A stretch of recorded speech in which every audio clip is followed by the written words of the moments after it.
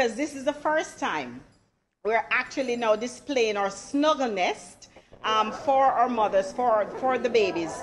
And this, we have to congratulate and say a hearty thank you to American Friends of Jamaica and also Bailey's Medical Supplies out of the United States of America.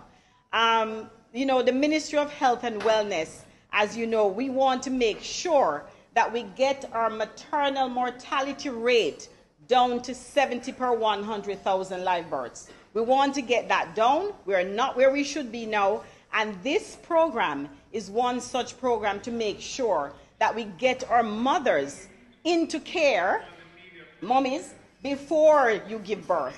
What this program is trying to do is to respond to the vulnerable mothers of this country, specifically high-risk mummies, low-income pregnant women who receive, we want to receive them into care.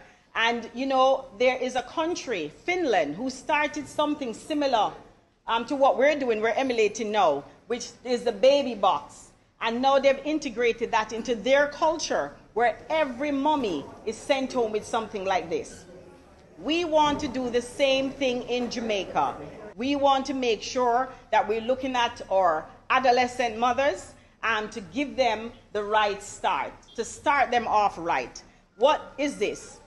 What this kit will provide is providing a starter kit, which is going to facilitate a safe and secure environment in the neonatal period of the baby. It is also supporting our teen moms and their babies in accessing, and we want you to remain in care after delivery. It is very important that you get your checkup even after you give birth and go home with your baby.